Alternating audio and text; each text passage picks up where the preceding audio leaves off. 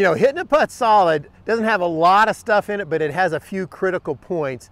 And one of the things that happens in our stroke, especially when we feel a little bit of pressure, you know the whole concept about the triangle, right? The hands and the arms and the shoulder, and they all need to move together. That's the pivot.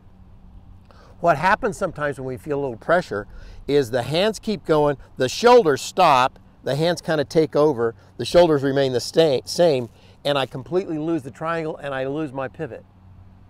That's what's called, just for entertainment value, that's what's called a pivot stall.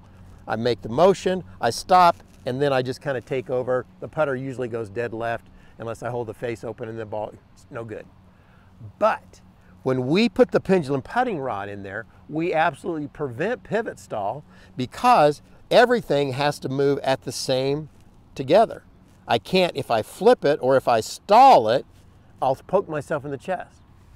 When I put the pendulum rod in, I don't stall the stroke, I come through. You're gonna find that you hit it more solid, your distance control will be much better because you're gonna hit it in the center of the face, and you're gonna start it on line. And when the pressure's on, you're gonna feel that triangle moving together in perfect ratios and perfect tempo. Put the pendulum rod in, it'll prevent that pivot stall.